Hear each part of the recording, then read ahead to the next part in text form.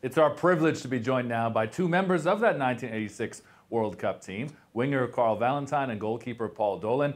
Boys, great to have you on the show. Have you seen that clip of 1985 in St. John's more in the last week than you have in the last 35 years, Dolly? Oh, yeah, all the time. And what comes back to me now is, especially with having Carl here today, is how important he was in both the goals and how important set pieces were for Canada at that time. And also just the look of the stadium and everything else compared to what we saw yesterday. It's just, it seems like a million years ago.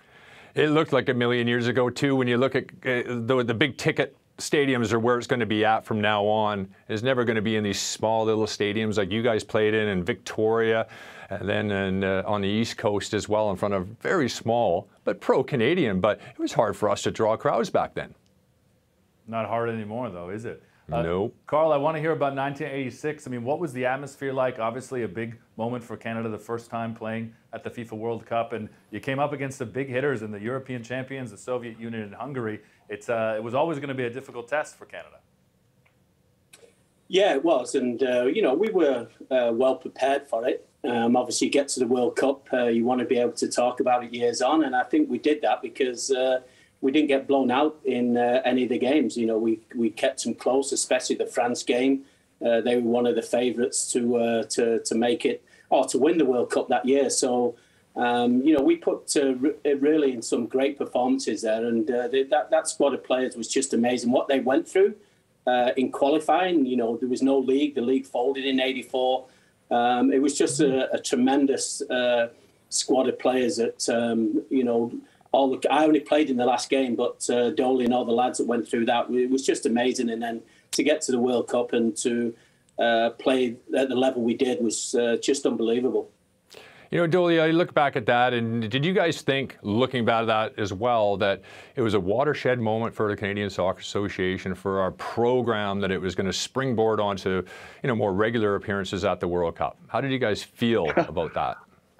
I absolutely did. And I was only 20 at the time when we played the first World Cup game. And I always kept thinking I could get back to 2 or 3 or 4, you know, more World Cups. And of course, that didn't happen. And I think just getting back to what Carl said there, I think part of the reason is that the North American Soccer League folded. And then the next time we had a qualification, it was 2 games and you're done. Home and away against a decent team as well. In Guatemala, we went down there. Lost a 1-0 on a penalty kick. Carl Valentine, I remember, top corner, unbelievable save from the Guatemalan goalkeeper. We come back, they score a fluke goal early, and then we're having to scramble our way to a 3-2 victory. But the away goals took us out after just 2 games. And so you've really hit a roadblock there where there's not as much funding, there's no league at the time. And unfortunately, things just kind of went south from there before we were able to kind of turn things around eventually with the program with your, you know, 2000 Gold Cup victory.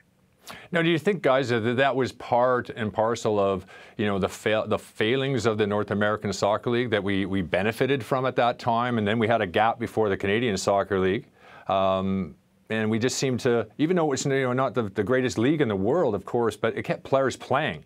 And it gave them a springboard to other things, too. And a lot of those players would step into our national team and do a really good job. And we sort of lost that. The Canadian Soccer League came in, and we benefited a little bit from that. And then up until Major League Soccer now, I think there's been a lot of gaps and very difficult for us to, you know, sustain and have sustainable winning, don't you think? Yeah, it was a challenge. I mean, I think, you know, to what Dolly said, I mean, when we qualified, we thought, wow, we broke the mold. We're going to be there every time. I think most of the teams then got $1 million plus, which was a lot of money in them days. And we thought, well, that's going to go to something, a league or something to help us. But it probably wasn't spent in the best way. And then, yeah, when the CSA, the Canadian Soccer League, come around, if you remember, we had that one game in Toronto where it was a big ask. We had to beat Mexico 2-1 to qualify. And we ended up going ahead and losing that game 2-1. But that was really the closest we came, that one game.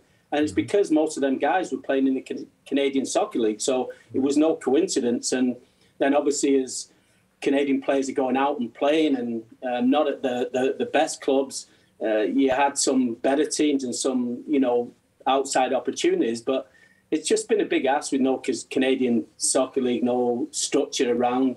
it's just held us back.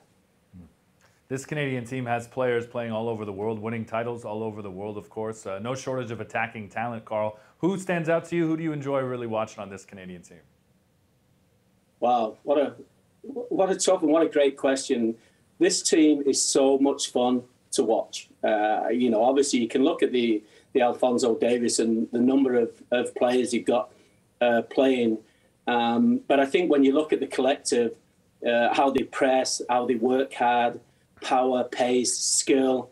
Herdman, you got to give him a lot of credit. He's just done a tremendous job. And, you know, I think people have said Dolan and Craig before, no one will want to meet him in the World Cup. And that's not being arrogant or getting carried away. This is a hard-working team that's got an abundance of talent and is hungry.